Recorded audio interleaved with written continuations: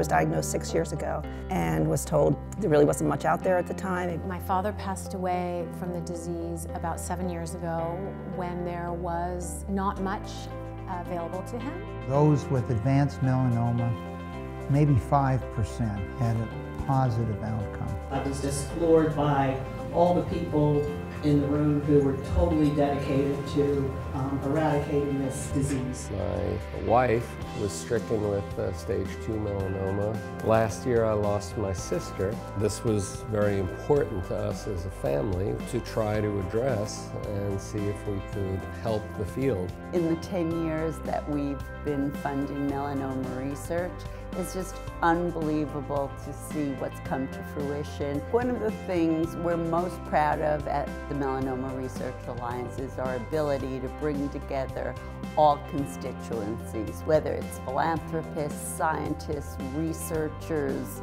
FDA, pharmaceutical companies, everybody who cares about finding a cure for melanoma.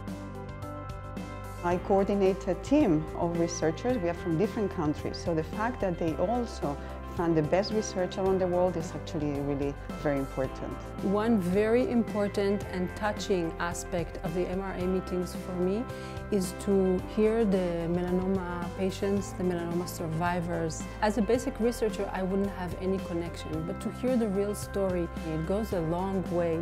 MRA stands out as a beacon to young scientists that if you choose to work in the field of melanoma, you'll have a chance for funding. I also participate in the grant review process. Every single year there's a different emphasis in the meetings in terms of where the field is moving, and you can get a feel for that. The research that's being presented here has largely been catalyzed by MRA's timely and important funding.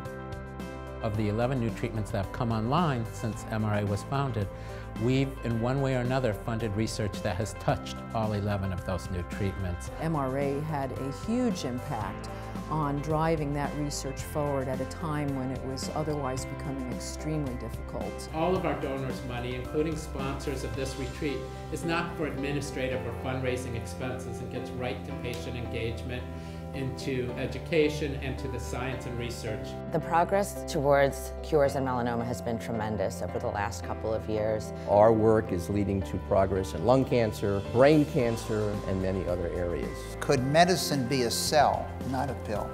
What did you mean by that? We did feel that melanoma had become, by that point of time, front runners or front bearers in a new way of thinking about cancer therapy. At the meeting here, there's been a bit of an additional convergence of recognizing that any use of indoor tanning and its associated melanoma risk is an opportunity for melanoma prevention. And so there are now 15 states that have actually prohibited tanning among minors. Starting with the meeting this year, we also have the publishing people in here, patient advocacy people here. So this is a pretty unique opportunity to have everyone under one roof. Over the past 10 years, there has been a really remarkable trajectory of this organization, which has had a major impact on the way that scientists interact with each other and work together. We all see things a little bit differently and from our angle usually, and being able to explain it to a diverse group where everybody is interested in improving therapy for melanoma makes us all step up a notch. Grassroots, private, getting together, committed to find a cure. That's why I'm here for MRA. I owe my life to MRA, and I'm just grateful.